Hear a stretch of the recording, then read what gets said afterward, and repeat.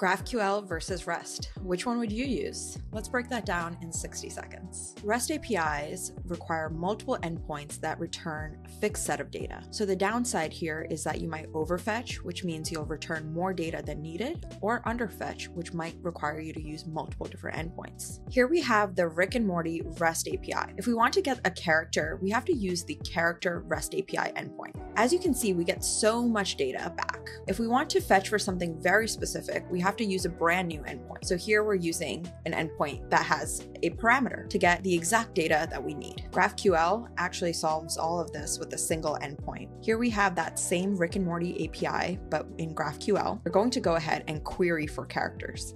We can basically specify what we need, like ID and name, and then we can query and we get just the data that we need using a single endpoint. This makes GraphQL a lot more flexible, but it requires a dedicated GraphQL server. REST can be simple and it's widely used, whereas GraphQL is great when it comes to working with complex data. So which one do you prefer? If you like this example, be sure to check out some more videos when it comes to working with GraphQL in Postman, and be sure to share your thoughts in the comments.